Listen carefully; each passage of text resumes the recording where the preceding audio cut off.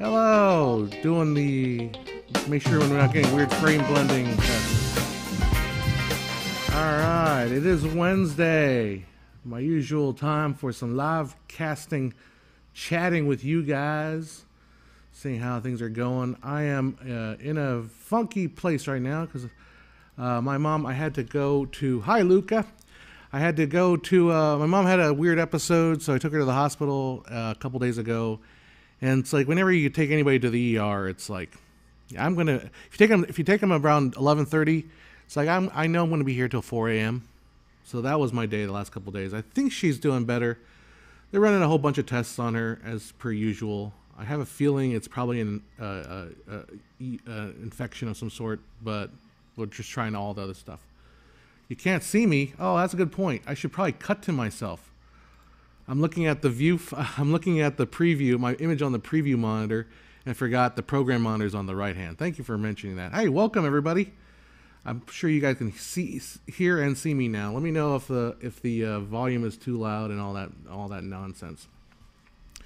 So yeah, I've been kind of way off my head, so I've been just playing with my hands. That sounds terrible. I've been doing stuff with my hands recently, and I got last time we talked, I think we guys talked about how I got a 3D printer, so I'm messing around with that. And the 3D printing it teaches you a lot about the relationship and technology. Because I was just having a discussion before I got online here with somebody on Facebook about how, I guess an argument. There's a lot of videos out there about people 3D printing homes. And you see like the concrete pour going around and 3D printing the home. And it's being hailed as kind of a revolutionary breakthrough. And I think it's cool, it's awesome. However, now that I've started the hobby of 3D printing, I've realized that 3D printing is not the thing that you think it is. It's not as simple as hitting the button and saying print, and it prints up and you're like, oh, that's cool, it's done. No, it's much more complicated than that. There's a lot of different variables involved, a lot of different. Just seeing here, a lot of different. Oh, people are hiding screens.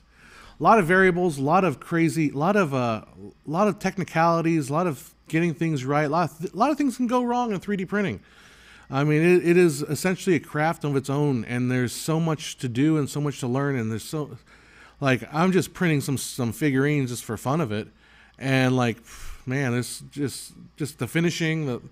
There's so much. Anyhow, my point is, don't think of 3D printing as a solution to everything. One of the model I'm doing right now is the Red Riding Hood thing. It has a base. It's an oval base. And I put it on my slicing program slicer, which is how you program it for the 3D printer. And it's saying to me that it's going to take about 12 hours to print this oval base, which has no features on it whatsoever. And I thought to myself, why am I going to spend 12 hours printing this thing when I can just buy a piece of wood and it accomplishes the exact same thing, and I would literally spend a lot less time printing it, a lot less time sanding it down, polishing it, and finishing it. So. Yeah. Let's see a comment here. I'll throw it on my monitor here. ACs with 3D printing know-how are like magicians. That's one of the things I've been 3D printing a couple things. Like I 3D printed a stand for my ATEM Mini. So when I when I go to a live stream, I can have a little stand that just holds it up. I've printed little clips. I've printed and I think I'm going to use the 3D printer to print kind of just anything that I want for the lessons. If I want to do like a video about lenses, I can do a lens support, a lens housing, and all that stuff. So there's a lot of stuff I can be cool to the 3D print. Just kind of getting used to the setup here. Hold on, let me. So that kind of leads me into the topic that I wanted to talk about, something that I've been thinking about lately, and that is this term, "it's toasted." So if you saw the thumbnail, I drew a little picture of the product life cycle, how when you're at the very beginning of the product life cycle and technology, you have tremendous growth in the quality, like the iterations of the quality just jump up. You have 1.0, 2.0, 3.0. It's like, man, you got to get the latest one because there's so much, it moves so fast. But as the product matures, the quality the incremental quality diminishes. So like, when they first came out, well, let's go pick a weird example. When they first came out, like blenders, or microwaves. Microwaves are good. When they first came out, microwaves were really crappy. But the next generation got better, and it got better. It's so good, right? But now, do you care about the 2021 model of the latest microwave? Is that going to be any different than the 2019 model of the microwave? No, there's absolutely no. I mean, there might be small differences. They might introduce a self-cleaning thing, but it only works some of the time, and I don't know if it's that great, So the incremental improvements are getting less. Where we are with filmmaking, where we are with camera technology is at that point where we are entering into the maturity phase, entering into the diminishing returns, diminishing iterations of technology are not going to get as revolutionary as they once were. And believe me, they were amazing. In the last, let's put a marker on 10 years. The last 10 years have been astounding as far as the technology goes, as how much has improved. We've gone from, pick 20 years. We've gone from basically standard definition being everybody was shooting standard definition, to high definition, to now 4K, to now 8K, which is an incremental improvement from 4K. So we are reaching that point where it's not getting as, I'm sorry, but the latest, I've seen threads of the latest Blackmagic. What are they going to release about the latest Blackmagic? What's the news? I don't know. I'm not sure it's going to be as cool as what happened when Blackmagic introduced their very first cinema camera, which I still have somewhere around here. I mean, it's actually not. It has not held its quality. Anyhow, but we're at the point where we're at incremental improvement, right? And now we're in the marketing hype stage, and that's where the term where I get it's toasted. And it comes from the very first episode of Mad Men, which is a fantastic show, right? Mad Men, series on AMC starring John Hamm, so forth, playing a Madison Avenue, executive. The very first episode, Lucky Strike Cigarettes, is 1960. They came into his advertising agency and say, well, the government is basically saying we cannot advertise the health benefits of cigarettes anymore. So that would be a complete and total lie, right? So what do we do? And Don Draper's like, well, okay, well, I don't know. Tell me how you make your cigarettes. And the tobacco exec says, well, first, we get our tobacco from Louisiana. It's grown, and then we bring it to our factory where it's toasted, and then we manufacture. And Don Draper's like, stop. You said that's it. It's toasted. And the tobacco industry is like, yeah, so what? Everyone else toasts their tobacco. And then the owner of the tobacco company is like, yeah, it's toasted. So that became, I may be describing the scene not quite verbatim, but that encompasses the feeling I have about technology today. Like, we're at the point where everybody toasts their tobacco. Everybody toasts the tobacco that goes in a cigarette, but ours, it's toasted. That makes you sound like your tobacco is better than the other. Maybe your tobacco is more wholesome. Your tobacco reminds me of breakfast and breakfast around the Nook and the morning cup of Joe. It's toasted. Oh, that's where we are with technology. Like the other day, somebody was on here was saying like, I only prefer cameras with global shutter. Global shutter. Hey Joe, how you doing? Wrongcast is up here.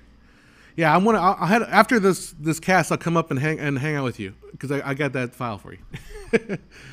But yeah, so it's become like the toasted thing is basically.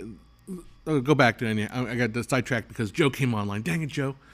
But yeah, I prefer global shutter. Global shutter, that became like you don't know what global shutter.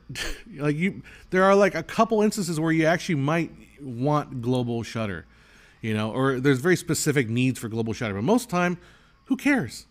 The other thing, like the one thing that I whenever a new camera comes out, you always see this on the comment section.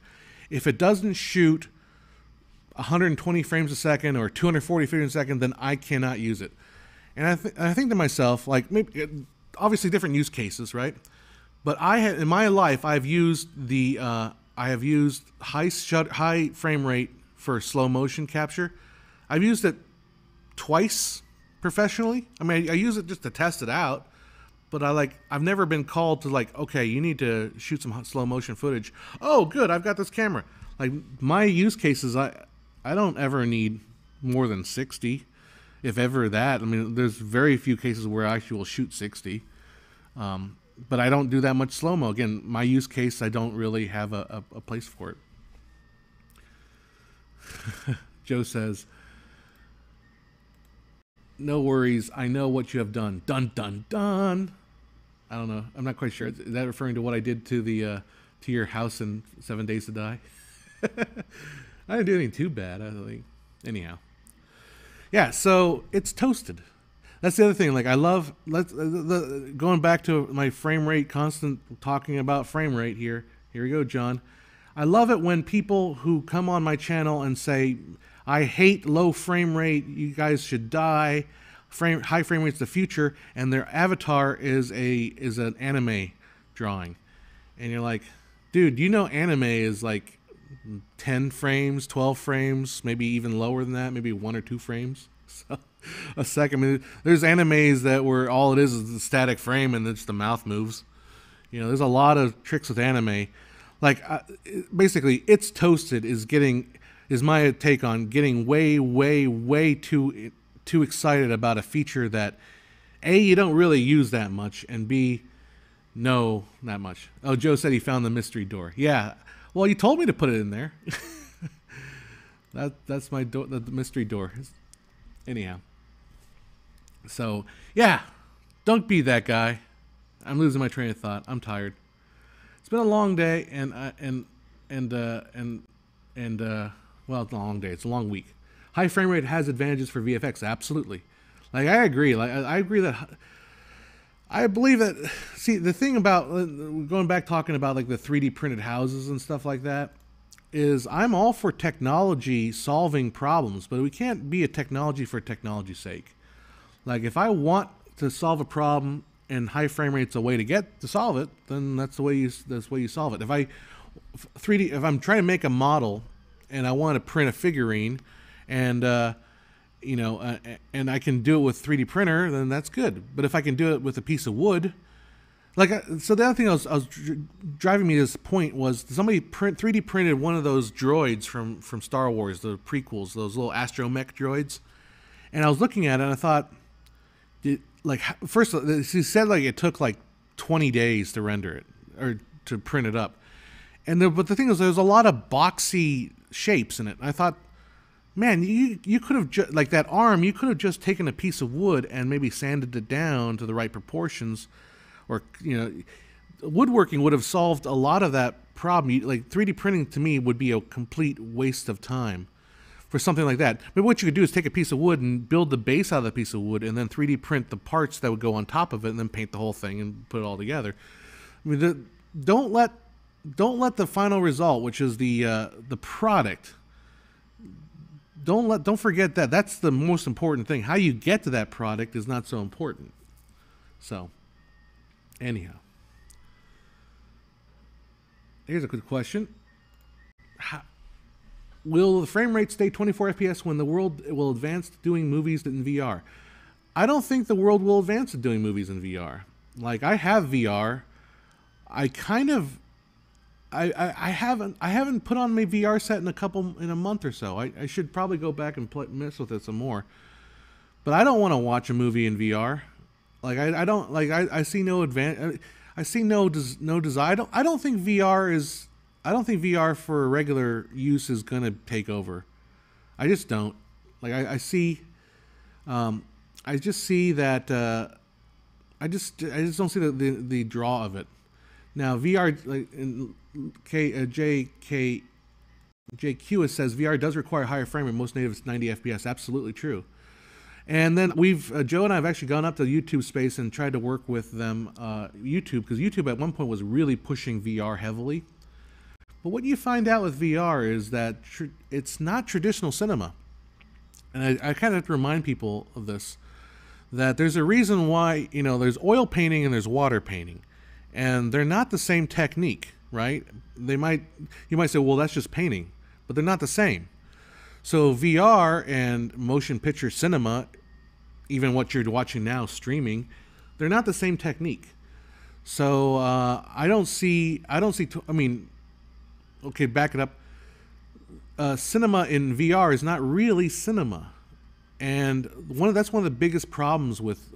You take away that 24 frames a second, that illusion, that kind of veneer between you and reality, and it just feels really bad. It's like, well, everything I've seen in VR, unless the only good VR movies I've seen are animations. I've not seen in real. If you have like a real person acting in VR, it looks fake. It looks has the same problem that high frame rate does in regular 2-dimensional television. It's got this fakeness to it. So documentaries work, and I'm probably thinking like, well, what about the VR adult movies? Yeah, but they're more documentary. They're not. I mean, they are faking it, but you know, it's a different kind of faking. Anyhow, we're going down that road.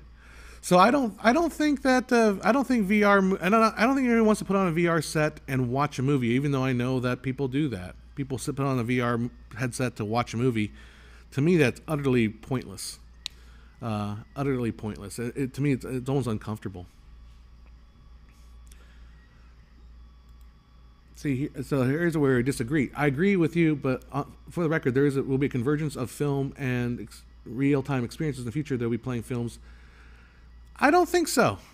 Like because right now we have video games, and video games have essentially become playing films. I mean, like Red Dead Redemption, Grand Theft Auto, Witcher 3. The storytelling on that is probably even deeper than any video or any movie can accomplish at this point. I don't see a convergence because there hasn't been a convergence with other mediums either. Like, has there been a convergence between like the novel and cinema? Has cinema completely displaced the novel, the written word? No, it hasn't. Are audio books replacing the written word? No, they haven't. So there is going to be there will be a new medium of virtual reality story, but I wouldn't call that cinema. I would even classify as something separate and different than cinema. All right, let's see here. What do you think about the situation with Turkey cinema? I don't know the situation, so you have to inform me on that. I'm not quite sure. Yeah, about cinema wearing goggles. It would be uncomfortable. I have to wear a mask and I can't take it off. Yeah, Cuphead makes it look like. We bring up Cuphead, which makes you look like you're playing an old cartoon. The animation of Cuphead is so good that I don't want to be playing the game. I'd rather just watch the animation because it's so clever and so well done. Right. So Jacqueline says cinema and paintings are interesting as an art form because 2D representation of 3D space. It would be pointless to do it in VR. It's not only pointless, but it's also the problem with VR is that you remove that essence. Like with VR, you really can't do depth of field because that doesn't make sense in VR. You maybe you've had eye tracking. You could have your eyes control your depth of field, but again, that's not cinema's. The depth of field, controlling the depth of field is a very important artistic issue. Artistic element of cinema. So is framing. Framing is the ultimate tool of the photography, of art, of painting, of any visual medium is framing. If you VR, there is no framing, so you don't have that control, and that you don't have. It destroys the meaning of the medium. It's like theater. Theater, if you go to theater, like why theater is so much different than film storytelling, because theater, you're watching this thing occurring in front of you, whereas in film you're producing this experience of something that happened. It's simplistic to think that they're all the same when they're related, but they're not the same. So anyhow, let's go. Sorry, Luca, I've been ignoring your comment. Let's see. What was your question about AVC HD? Let's see. We use AVC HD due to low bitrate compression inside. Oh, okay. So, regards to if you're having trouble, the honestly the best answer if you're having trouble with your files not playing in your editing software is to use proxies. If your software allows proxies, proxies are so easy to, so much better than trying to work with some software stuff that is not quite right. Oh, should I use AVC HD or MP4 both 1080p on my crappy camcorder? I'm not sure. I think MP4 might be a little bit easier to edit with. I'd have to look into your manual, and then again, it's one of those things where you might notice a difference in a very fast moving stuff. But if you're shooting like 24 frames a second, or if you're shooting 60 frames a second, you might start noticing. MP4 and AVC HD may have a difference between like what frame rate you can record at. So there's that issue. But it's a matter of just go ahead and shoot both and test them and look at their file sizes and do some maybe color correction on it and see what you think about it. All right, here we go. Now we're going to talk about frame rate. Uh-oh, my thing stopped. Let's see. Am I still on? Yeah. There it goes. Okay, we're going to get some math. I need to correct you on some math now. If we publish games at 120 FPS, you can have 24 5 repeated frames for the story scenes and transition to 60 FPS for would that work? Yes, it would. The only problem with that, again, gaming is different. So don't think about gaming. Gaming is different because you don't have natural occurring motion blur. Motion blur has to be added. So if you do a 24 FPS stream in a game, you would want to add some motion blur so it doesn't look so stuttery. That would help it out. But again, you don't need to get too. You don't need to think it through too hard. Like things like VSync, and I know VSync doesn't quite work. Like you can throw VSync on your computer, and it will basically adjust the output of the video frame rate to your monitor. It will sync them up. However, your computer is not necessarily always delivering that VSync rate. Your VSync might be at 660, but your computer is only mustering 35 frames per second. But it holds the frames. I don't exactly know how the math precisely works, but my impression is that it prevents screen tearing from happening with the adjusted frame rate. So that happens naturally. So if you feed 24 frames a second to the G-Sync, it'll display 144 frames or whatever. It'll display 90. It'll play whatever number it is, and it'll just hold the frames to create whatever kind of pull down it is to get so you don't have screen tearing, that kind of thing. So anyhow, but yeah. Rocky says, you agree. For those who ask why tech becomes obsolete so quickly, it's because of planned obsolescence. Please Google it. It means they make product that not last for the lifetime, so people keep buying it. Yeah, planned obsolescence goes back to the 50s-ish or so. It's not a conspiracy, though. It's just we're not going to build this thing. We're not going to build this thing to last you forever, because if we do that, then we'll be out of business once everybody buys it. I mean, there is planned obsolescence in the sense that they do plan on coming out with a new version. Like Apple comes out with a new version of whatever every so often. The problem is when they force you to upgrade instead of allowing you to upgrade naturally, or upgrade only when you feel like the company's actually produced a product that you want to upgrade to. I wouldn't be so worried about it. It's not as nefarious. However, I mean, it is true. But then again, like, can you design something that will last forever? Probably not. So there's going to be a lot of times to upgrade. Tech is great until you let the magic smoke escape, then it stops working. Ain't that the truth? How is VR different? It's still a representation of something that uses narrative devices, but it is very different. I think we just covered about why it's different. Like composition, frame composition is one major difference. Depth of field is another major difference. Again, cutting. Like cutting is editing is a device that you can do in two-dimensional picture, and it feels very natural, but cutting in a VR situation is very unnatural.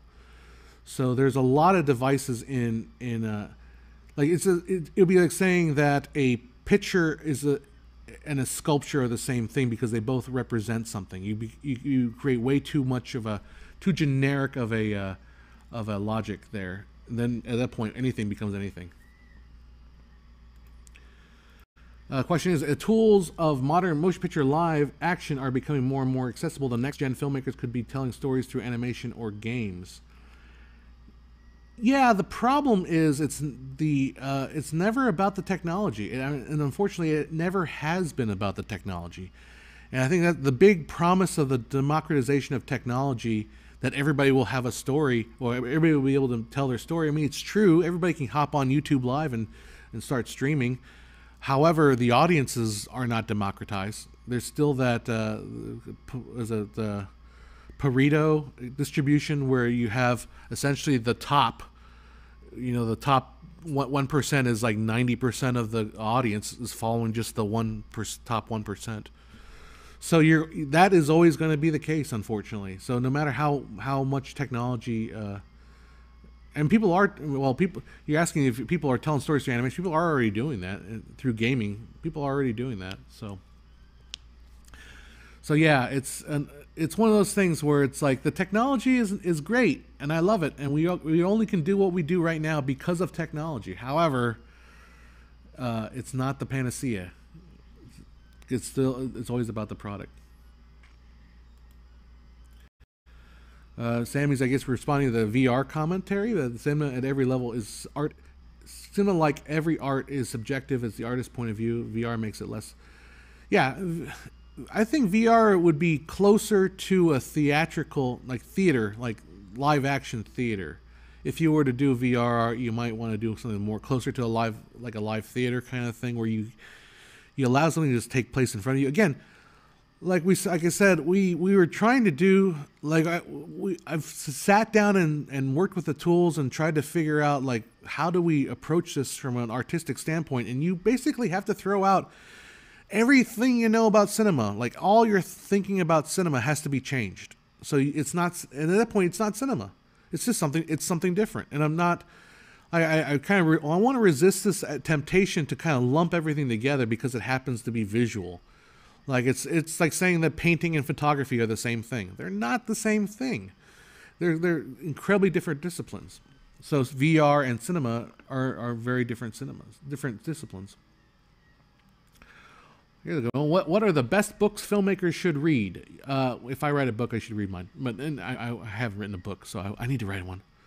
One of the best books I've seen are Walter Murch's In the Blink of an Eye is a good one.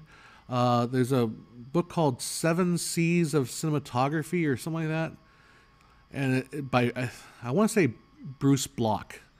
So look at that. That will kind of reorient yourself towards visual mediums. That's good for cinema. It's good for video. It's good for even art, even painting and graphic arts and that stuff.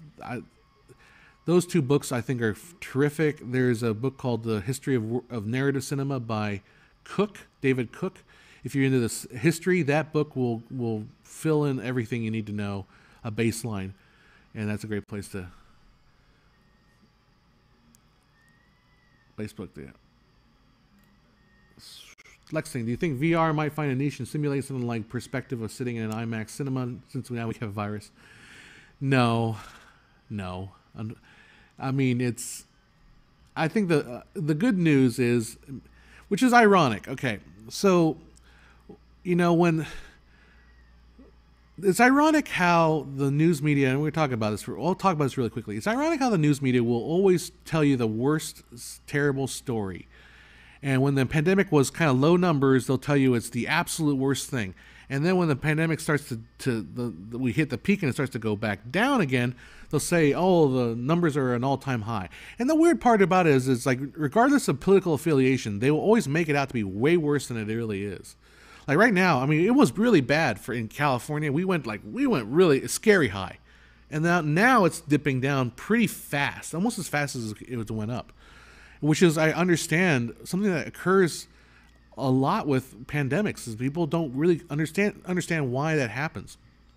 So, yeah, I think sometime this year movie theaters will probably be open again. I would say probably summertime well, summertime for us be July.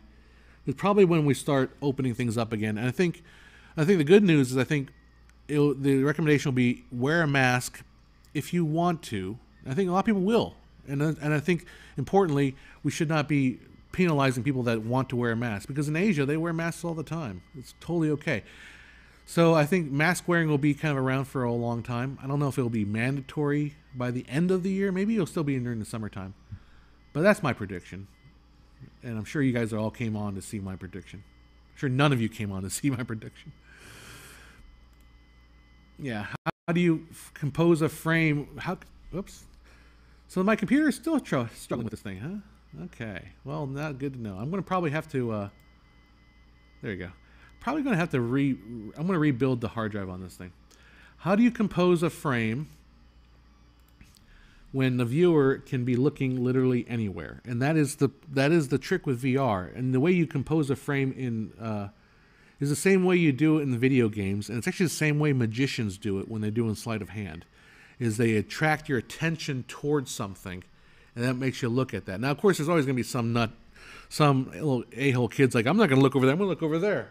There's always going to be that. But if you can do that psychologically, and then attract your attention to what you want them to look at, that's the art of VR.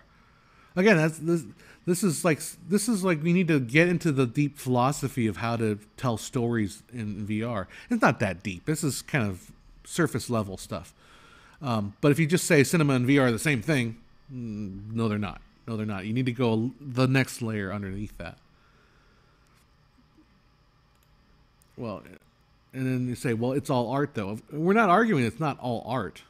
No one's arguing that. The thing is, there are different kinds of art and different ways to approach these mediums. And then you can't just say, well, I make sculpture and therefore I can paint. No, they're not. It's like they're just different disciplines. Don't you think it's about time camera manufacturers started adopting NDI and also perhaps allow power over IP as well? Yeah, I mean, it bugs me that these IP cameras that I have I have to pay an extra $1,000 to enable NDI, but I don't know what the story is. I don't. NDI might be proprietary technology, and maybe that's why it doesn't allow it. Power over internet, power over Ethernet. I mean, sure. I mean, that's why I love powering my IP cameras that way. So yeah, sure. But the thing is, like cameras that are meant for studio environments, a lot of them have that NDI capability, Then cameras that are used for on location shooting, there's no point in adding that stuff. Like, why would you put a NDI on a photo camera that's like a Canon, 5D or something? Why would you want that? It'd just be an extra port and an extra space. So, but you're right. Yeah, I mean, it would be nice for studio setups to have NDI. If you're just watching a movie then you're just watching a movie in a virtual environment. The medium hasn't changed, just the setting. Oh, if you're just watching it, yeah. But I'd rather not have something on my face when I'm watching a movie. I already have glasses. I don't need a thing on my face, and then have to deal with the kind of the somewhat of the eye strain of it. Anyhow. Do you think the increased energy usage associated with 60 FPS stream is worth the environment? I don't think the environmental impact is. I think it's absolutely negligible for 60 FPS 4K video. I think there's something. I'm a self-avowed. I will go so far on the line to say I'm a self-avowed capitalist entirely. So the cost of the extra energy usage should be factored in by the cost of the electricity, and if the cost of electricity outweighs then the benefit of it, then it doesn't happen. So yeah, I'm not concerned about the energy usage. I'm very cautious about energy usage in terms of like practical energy. Like I hate the idea of, I like the energy of reusing stuff. So like my set behind me is a lot of it's like half of it's reused from the old set. I don't like to throw anything away. Oh, thank you. I love the IQ series. Thank you for teachings and the way you explain it. I appreciate it. This morning, there's another channel out there that I forgot the name of it, but I saw his video about anamorphic lenses. I forget. I've followed his channel. And I watched it. He did this thing where he did this Matrix thing, where he put himself in the Matrix, not the Matrix, Blade Runner. He put himself in Blade Runner, and I watched it and I was like, man, this is so good. And I felt bad. I'm like, I'm not doing anything close to that level. This guy is knocking it out of the park. I think it's no, it's not cinematography based database. It's something else. He has an accent. He used to do a lot of videos about like really large format. He actually was the reason why I got into 4x5. He kind of made me think about 4x5. So yeah, the guy is like his video on anamorphic. I haven't watched it yet, but it made me feel bad. Like, man, this is so damn good. And I'm sitting here talking to you. I mean, not that I don't want to be talking to you guys, but like I can have a hard time writing stuff. I don't know. I've been stressed. Let's be honest. In my opinion, what movie has the most beautiful cinematography? The Fall not The Fall. Is it The Fall? It's the one with that, or shoot. You guys in chat will probably know what I'm talking about. It's the one that it's based on a story about a girl, like a girl's talking to a guy who's like in a fever dream, and he's thinking about all this amazing story. I think it's called The Fall, and a lot of it's shot in India, and it's just amazing cinematography in India. And the movie was an independent movie that cost $150 million, and it was a big bomb. But it's beautiful, and it deserves more views. It's so good. Well, the story is okay, but the cinematography is so good. It's kind of like, if you guys remember that movie, The Cell. Like The Cell had a lot of the similar cinematography, where it's got that Indian architecture, Indian artistry to it. For a Westerner, it's exotic and very cool looking. I don't know. All right. The mission of cinema. I always somehow relieve my stress and give me inspiration back. All the stuff is informative and nice. Stay safe. Oh, thank you. I hope to try to bring some level of sanity. Just trying to, I just gotta make more stuff. Right now, I'm in a very bad mental state. I'm just like depressed all the time. So I'm trying to claw my way out of there. Am I familiar with Brazilian cinema? No, I'm not. Sorry. Let's see. Have I directed a feature before? Have I directed a feature? If not, that's something that you're interested in someday. Yes. The problem is, though, I don't want to direct a feature unless it's good. Because I mean, I could go out and shoot a feature, but it wouldn't be very good. And it would just be like a cobbled together thing. And I don't know. I mean, there's probably an advantage that I should probably do that anyway, just to make a feature so I can get a sense of the whole landscape of a feature. But it is such a big investment in time, and knowing my own personality is like I wouldn't be comfortable making something that long form, and not being everything that I could put into it, So I mean, I've made like almost feature length videos on this channel about like the studios, and that nearly killed me. Oh, you can hear my 3D printing. Yeah, it's printing out a figurine of a Red Riding Hood. A somewhat sexy Red Riding Hood, I gotta admit. She's kind of sexy, but she has got a wolf with her. With printing pieces. Did you see the Pocket 6K announcement? Oh no, I had not heard about it. I'll check it out. I don't know idea what that. I might be renting one of those in the future. I got an idea for a video involving one of their cameras and the was it called the clipping restoration? Because there's a lot of people talking on my dynamic range videos. People don't understand that the clip restoration does not do what you think it does, and I'm actually trying to find it out on on what they say on what some of the black magic folks have been saying on other channels like Gerald Undone. How do you think AI is going to directly affect stories, characters, and plot, or maybe it's already started? Studios using AI to decide which scripts become a movie. I don't know. I think the problem with AI though is we have to. I mean, let's talk about the big AI that we are all under the thumb of right now, and that's the algorithm that YouTube is running. That's AI. Facebook AI. So it's learning and trying to figure out what's best for you. Is that a good thing? I mean, and how does that affect our career? I mean, for YouTubers, it's like YouTubers keep talking about the algorithm, how to please the algorithm, make a comment, make a thumbnail that's the algorithm recognizes.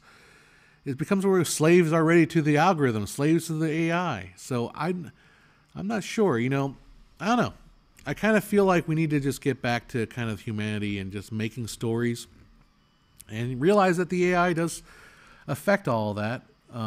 So maybe, I don't know. I would bet you though that if AI ran Hollywood, you'd see a lot more sequels and a lot more, because AI would just be like A/B testing constantly. Like, oh, you want to do another sequel? Anyhow, I don't know. Oh, thank you. Found the channel 7-8 years ago.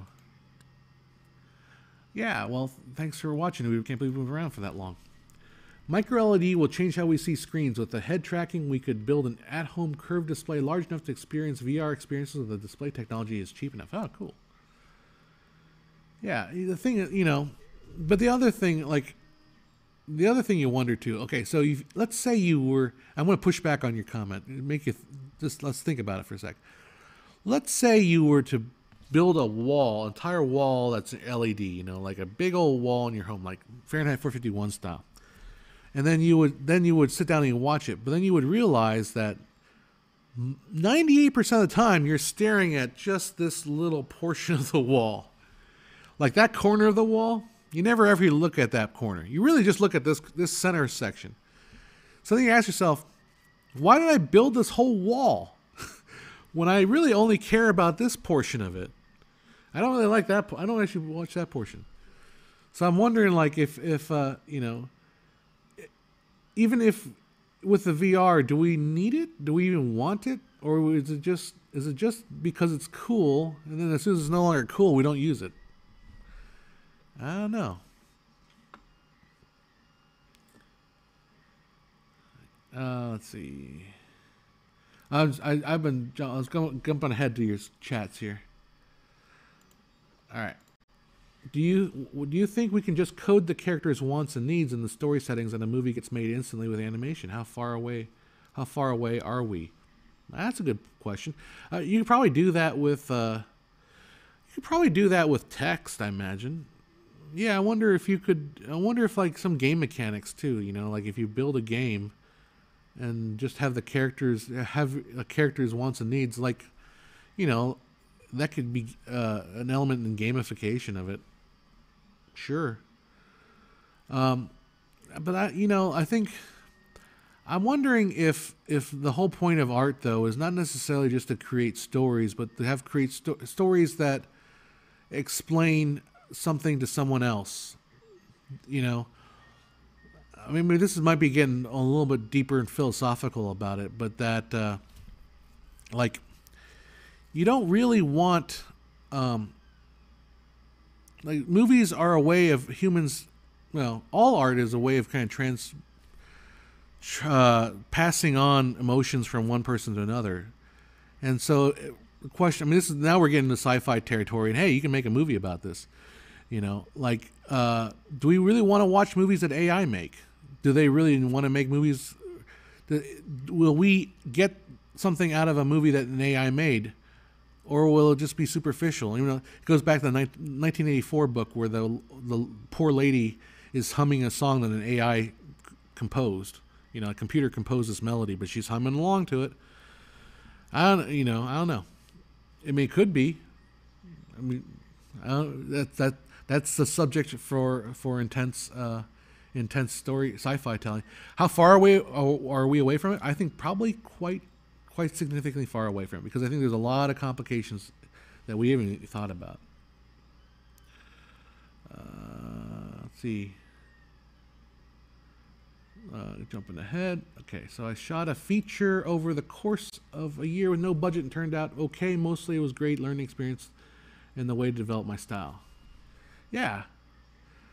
The thing is, like, I think I know what my style is. I've made enough shorts to know what I want to do. That's the thing. Like so like I made and I put some significant time into making my shorts. So like if I didn't make them the quality of the shorts that I produced, then it would be a step back for me. And I don't want to put that time into something that would be a step back. Not that I don't want to make a feature film, because I really do. Okay, good VR content has to give you a reason to turn your head. Most creators have been introduced to its workflow and technique, yet when the masses have it, it will be of its place, in my opinion. Exactly. Yeah, but there's one, like when YouTube did their VR stuff, there was this one VR that was really hyped. Basically, it was kind of like one of those like Five Nights at Freddy's kind of videos where they have you were in a hall and you were watching these 4 monitors on screen, and then it was a horror. I have to pronounce that properly. It was a horror movie, and you're watching these 4 angles on a screen, and then because they wanted to show off VR, they put 4 more screens directly behind you that you had to turn your head in order to see the story. And I thought, this is incredibly uncomfortable. Can you imagine going to a cinema where you had to turn your head to get the rest of the story? Like, it's annoying. Like, I want VR to be this part. And that's why I think a lot of video, like a lot of stuff that's the VR experiences are 180 degrees or maybe 170 degrees, just this, because I can look around, because I don't really care what's back there. That's not important to me. So I think a lot of stuff that's VR is just focusing on that direction. Is mental health assistance at the base of an AI algorithm? I don't think so.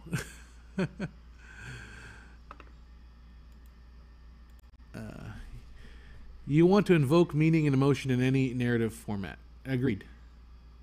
The thing is, I think what you're doing, and maybe I'm misrepresenting your comments here, but you're making everything very reductive, and we're not arguing that VR is not art. I'm just arguing that VR is not cinema. And it's like saying that water painting is the same thing as oil painting. They both have the same objectives. They have totally different disciplines. I truly believe theater actors have more place in VR, because to capture it, the crew largely has to disappear.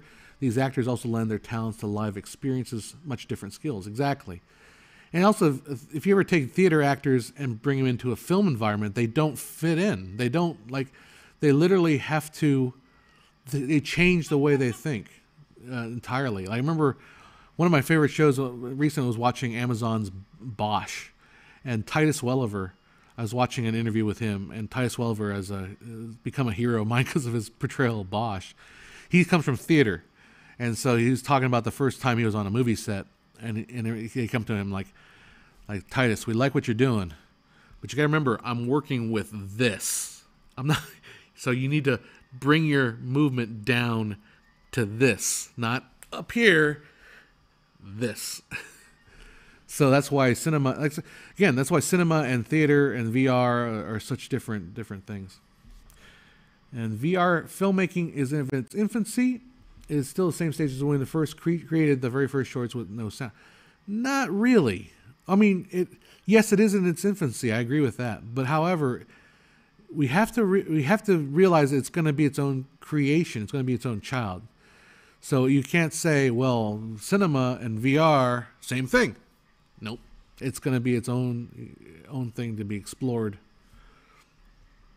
Here, let's go back here. Adam continues, I often hear you mention about the cinema, but as the pandemic had shown, features would just be released online.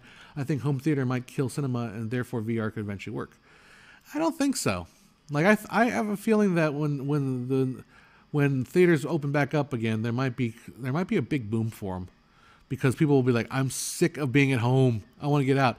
I think part of the theater experience too, and I know people will push back on that, is I think the shared experience of being in a room with other people, strangers watching something, is significantly different than watching something at home in the home theater. And again, people like me too, like I just don't have the space in my home for a home theater.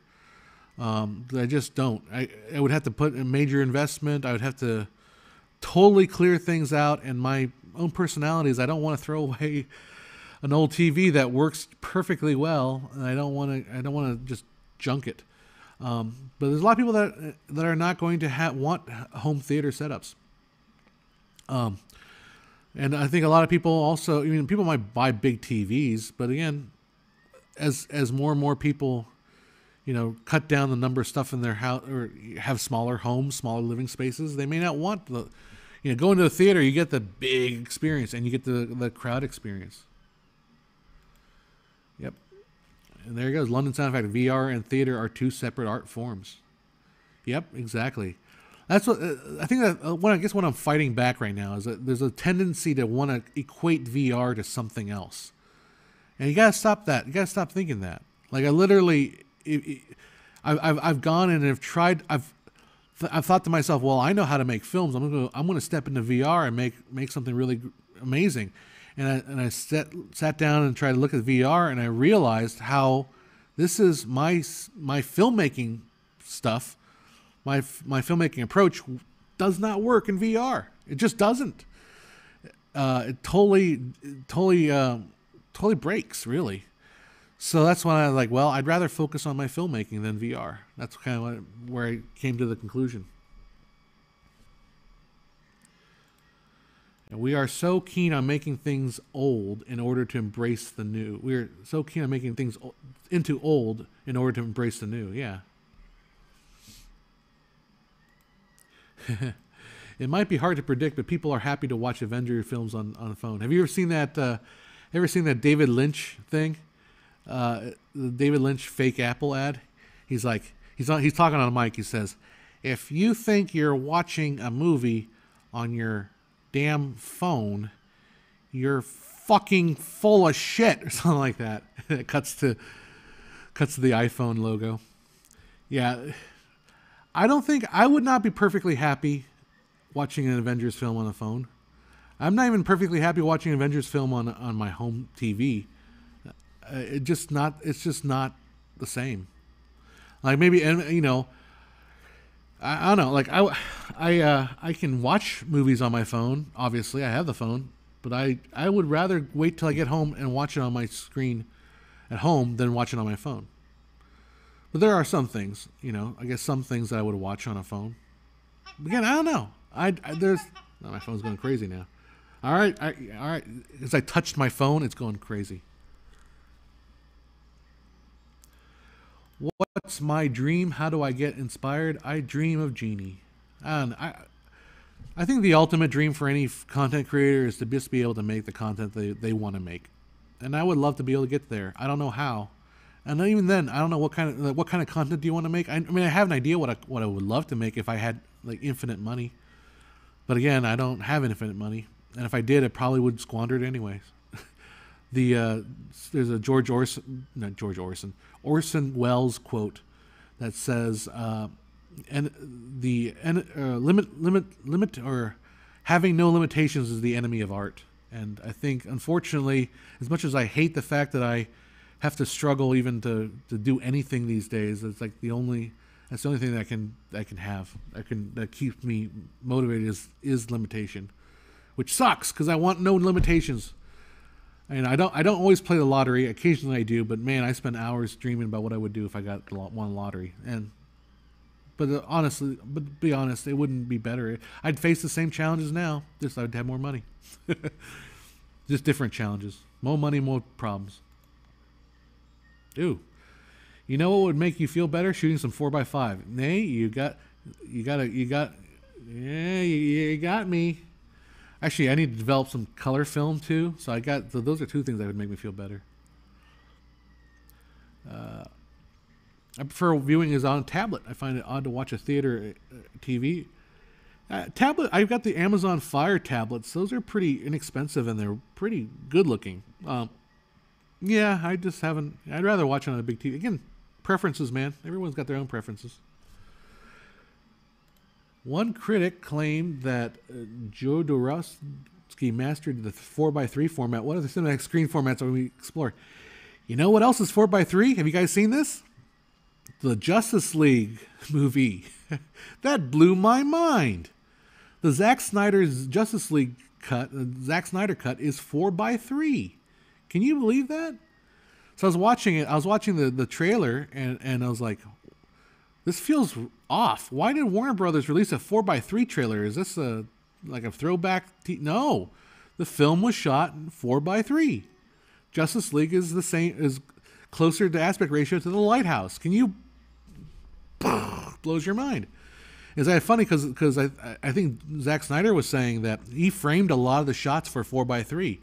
So when Joss Whedon came in and recomposed it for, I think, 1.85 or 2.39 or whatever it was the final Justice League movie was in, he killed a lot of the compositions, and that's why he's like, well, that's really upset me.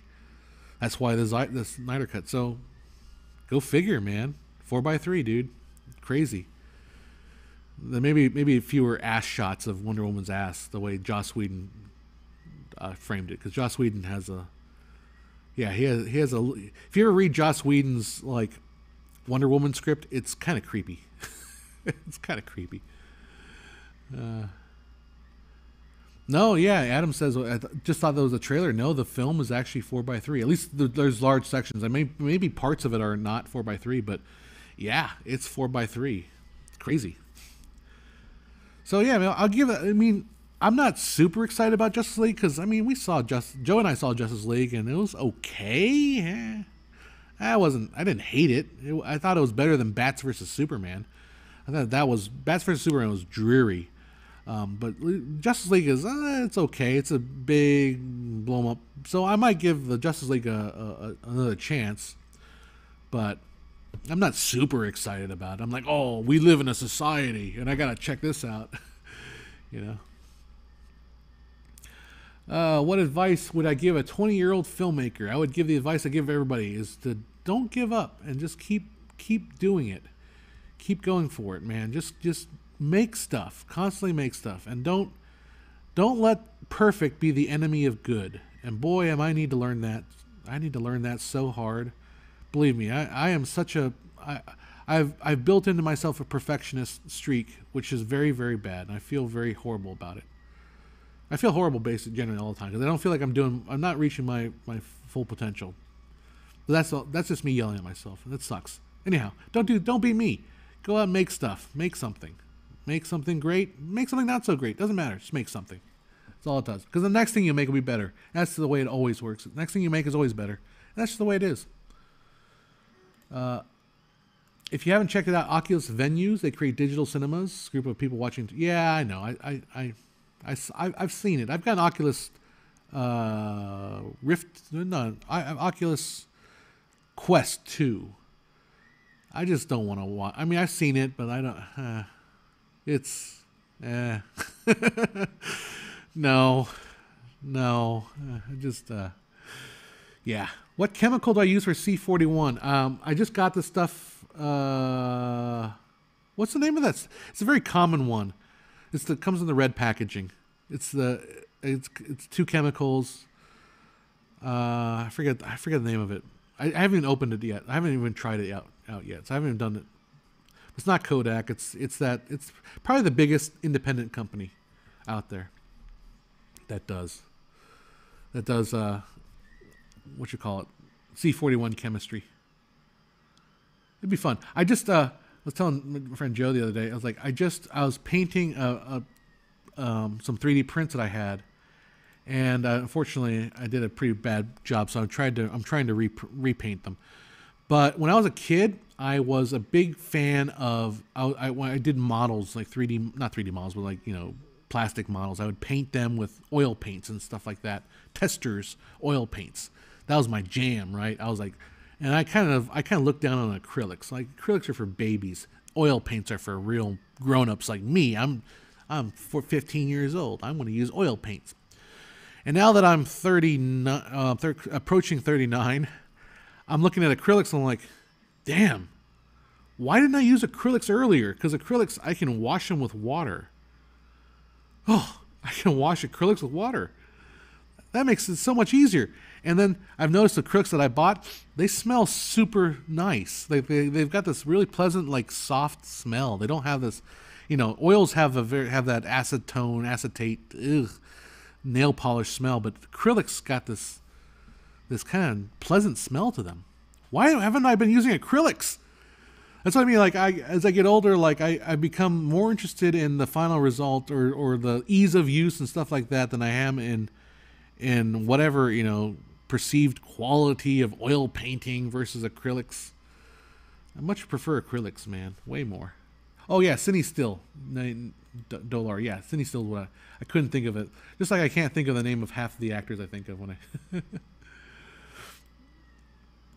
how good of a film can one make with a Sony A7 III? You can make as good a film as you can put in front of it. Like once the big problem with independent film, amateur film, is not so much the camera technology; it's what you put in front of the camera.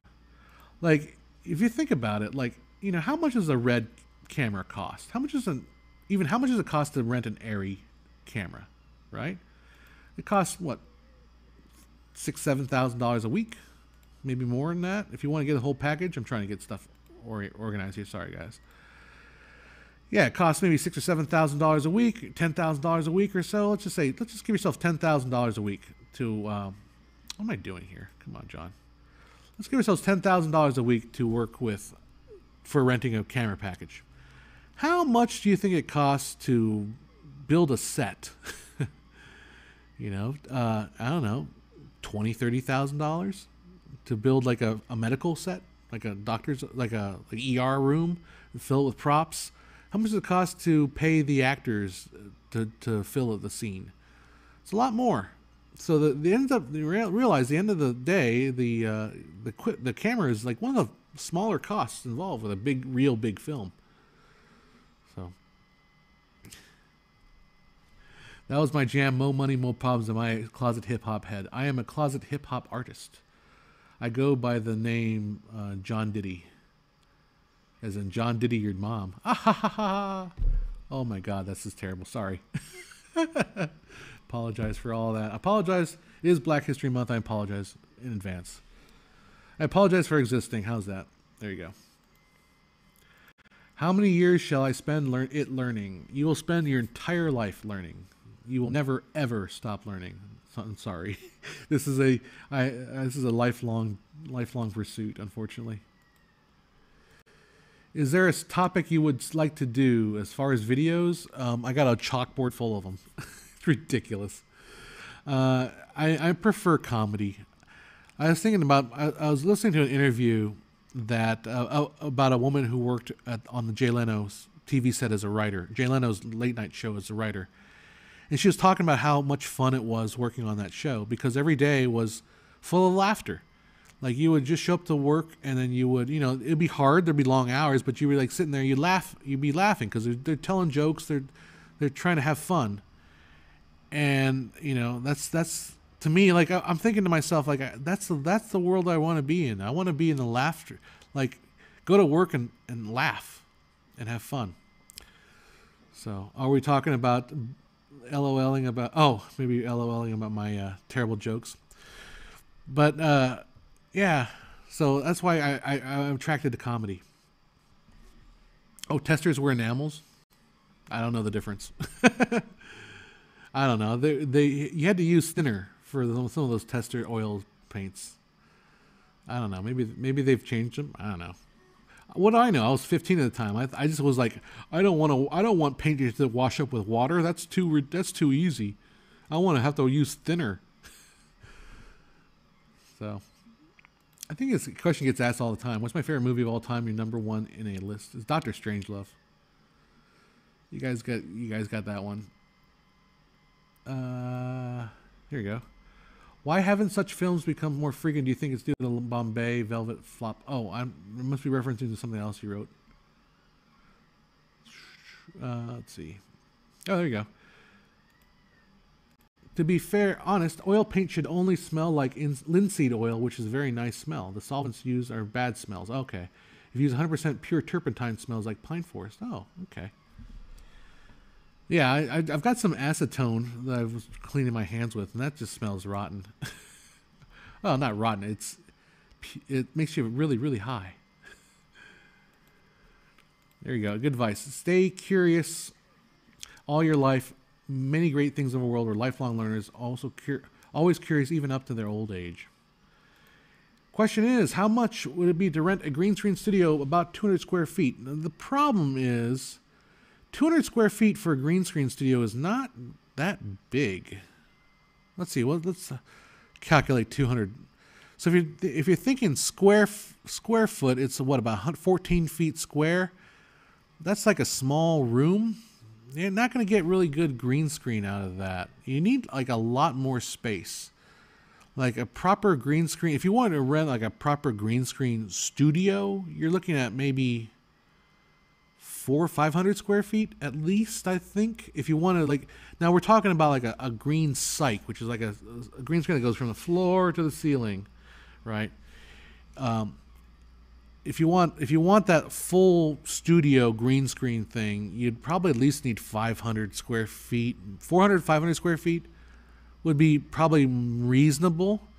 The bigger the better, because the more space you have, the more distance you can put between your green screen and you, and where you can put the camera and the subject matter. The problem is most people don't have that space. Now the thing, the flip back, you don't necessarily need that much space if you're not framing a full body shot. If you're framing torso up, you just need a screen in the back. You can get away with, hardly any space at all. So there's lots of things you can do without screen. A 20 by 10 foot feel. So yeah, 20 by 10 feet would be 200 square feet. But the thing is, 10 feet is not enough space for the camera. I'm assuming you're probably including if the actual green screen itself was 10 feet by 20. Okay, that'd be big enough. But the studio space would need to be bigger than that because you need to put the camera somewhere. But as far as how much is it to rent, check out peerspace.com. Peerspace.com is sort of like a Airbnb, but for production spaces, and they may not be in your city, or they may or may not be in your city. I've found some green screen spaces that you can rent for as low as like $50 an hour, but it's very, very minimal. You can rent. This is one set in LA that looks exactly like the Batcave from the Dark Knight, with the light panels on the ceiling. They might have used it for the Batcave for that particular shot. I don't know, or they may have built it to make it look like the Batcave. I'm not sure which one it is, but that goes for like $1,000 a day, which is not that much if you're if you're in a serious budget territory. If you're not like funding it out of your pocket, $1,000 a day is not terribly expensive for this studio. But peerspace.com, check it out. You might be able to find. I think a lot of Airbnbs use it too, to kind of rent out their Airbnbs to. I actually saw there was an adult movie that I saw. I'm like, hey, I recognize that patio, and I found it. It was this Hollywood Hills mansion. And like, hey, I reckon that fountain is the same fountain, and then the shrubberies are the same as this adult. Okay, never mind. We're getting in trouble now. Why am I so handsome and magical? Are you on shrooms? Ignoring money and getting qualified people. What is the perfect crew size in your experience? I have no experience on the perfect crew size. There is no perfect crew size. I mean, that's. Like I would not know. For like a small number of people, like you should have people filling all the positions that you need to fill. So I guess we can answer that question that way. You should have a cinematographer. Usually your camera should have at least 2 or 3 people operating camera, like either cinematographer, assistant camera, and maybe another person to do like a second AC or something like that. Ideally, that would be the best, because one person would be kind of overseeing DP kind of camera operations, another person would be pulling focus, and the third person would be doing the camera reports, writing down stuff, and then doing the clapper and stuff like that. So 3 people on the camera crew. You know, at least have one or two people handling sound. If you need a boom and a mixer, or just one person probably could be good enough for sound. Probably like electrician, someone just to manage the lighting, and maybe electrician would have like maybe a couple grips with them, so maybe two additional people. Then you would have to have that would cover your sound, and you have a couple PAs just to do stuff. You know, 3 or 4 people, three PAs would be ideally would be good. And then a couple grips to just move stuff, I guess. I don't know. Now I'm just throwing stuff at you. You have your director, obviously, an assistant director, kind of help manage the floor. Another story script supervisor would be very useful, just to keep an eye on things, make sure things are running smoothly. So there you go. There's a skeleton crew there of, you know. Oh, makeup artists. We didn't talk about them. So at least one makeup artist for maybe 3 or 4 people, for 3 or 4 actors. You know, if you need to have many multiple leads, maybe get a couple makeup artists. What else is there? Lighting, sound. What else do we do? Camera. I forget. So I don't know. 30 would be very, very efficient, I think. But of course, it depends on how big the production gets. You know, the bigger they are. Scorsese has been noted to say that when he like working on the big movies that he has to work on now, there's so many layers and so many people that it's hard to move through. Anyhow, your opinion on 1917. I thought that was a great movie. I saw it twice. I thought it was amazing. Very well done. Would disappearance of movie theaters decrease your passion for filmmaking? Yeah, it has during the COVID, honestly. I mean, we can't even make movies right now, technically. But you know, I don't think they will. I don't think they will disappear entirely. They might decrease in a number of them, and that's fine. You don't need to have 10 theaters servicing a city. You can have 2 or 3. That's fine. Oh, there you go. I think I saw Ty Lopez's mansion in a film somewhere. Also, yeah, he rented that mansion. You can rent these homes out. You know, and they're not terribly expensive to rent. I've always wanted a big house like that, but I keep thinking to myself, well, do I really want a big house, or do I just want a very nice house and a nice small space, you know? Let's see. We are on the same age and doing almost the same thing. Oh, when I'm across the ocean in Europe. So I was trying to do a little earlier stream for you guys in Europe, so it's a little bit... I usually stream around 4 here, but now it's 12:30, and actually I get going pretty soon. Are you interested in astrophotography? A little bit. I just haven't spent much time in it. It takes a lot more time than I have, and I have to get outside of where I live because it's kind of a lot of light pollution around here. Opinions of the man or the films aside, do you think the notion of Snyder Cut is a positive win for the artist or a dangerous precedent for unstable films and lack studio accountability? I don't know. I don't see one movie as any trend. I just, you know, it just happened to be, I think what happened was HBO or Warner Brothers started HBO Max, and they thought, well, we need more content, and we could probably give Zack Snyder $20 million, $30 million to take this movie and remake it, you know, because there's a popular thing about the Snyder Cut, you know, and have him remake it, and why not? It's the same thing it's the same thing that's been happening with Blade Runner. For how many versions of Blade Runner are there? You know, it's been since the 1980s. There's like 5 different Blade Runners. How many Apocalypse Now? There's like a dozen, a couple, well, not dozen, but there's a couple different variations of Apocalypse Now. A couple different, you know, director's cuts and all that. So I don't think this is definitely that much different. I think it's more of a publicity stunt for Warner Brothers to say, hey, check out Warner HBO Plus because we got the Snyder Cut and you can only watch it here. That kind of thing. That's all it is. Let's see. What are great examples of experimental films? I don't know them all off of my head that many, but check out David Lynch's Elephant Man. It's pretty experimental.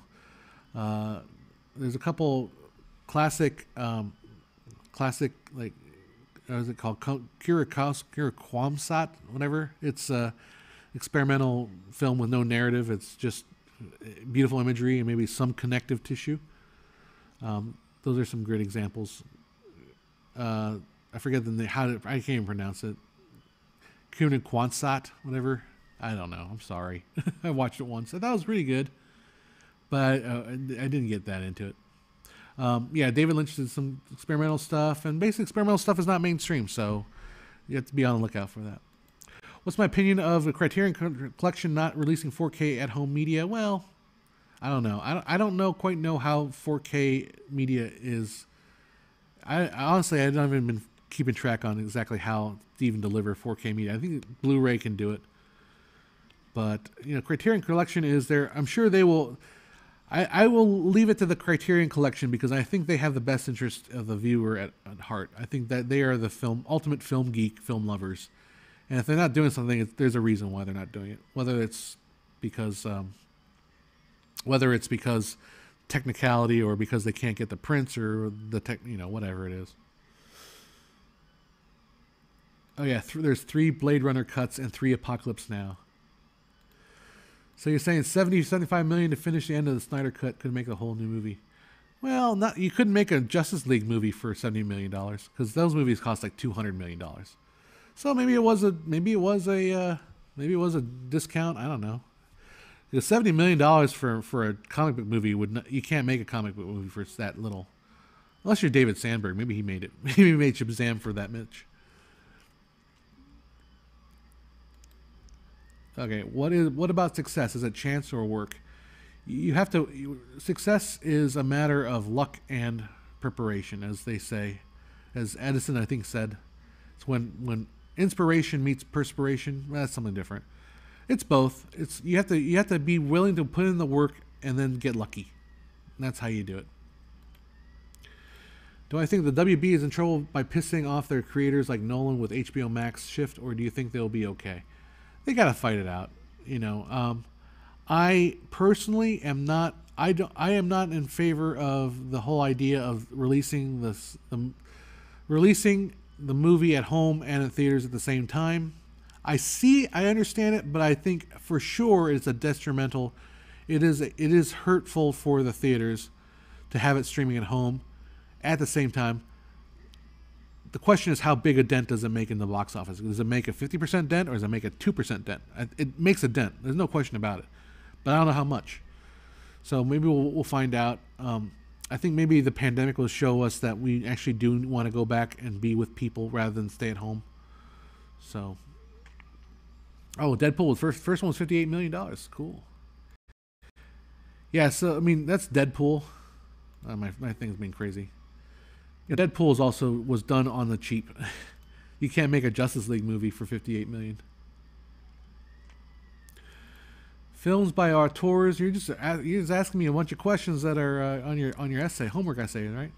Films by auteurs versus multiple voices. I think film is medium of. I think auteur theory is false. I don't believe. I think auteur theory is a bunch of bunk. I think people talk about how like Orson Welles made this cut here. No, Orson Welles didn't make a cut. Someone else made the cut. Orson Welles approved it. And if Orson Welles had a problem with it, he would have told them and they would have changed it. But that's the thing, like Tim Burton, or Tim Burton movie, or even Christopher Nolan. Christopher Nolan doesn't cut the movie. Someone else cuts the movie. Christopher Nolan doesn't. He does write the script, but somebody else helps him with the script. Christopher Nolan doesn't design the set. Someone else designs the set. Christopher Nolan gives his input onto it. So it's a collaborative movement. I think obviously directors have the most important role in the collaborative process, but they're not. It is not one person. And I think we fall into a trap if we think that one person makes the movie, and one person's voice. I think what's more dangerous about that is that it's one person.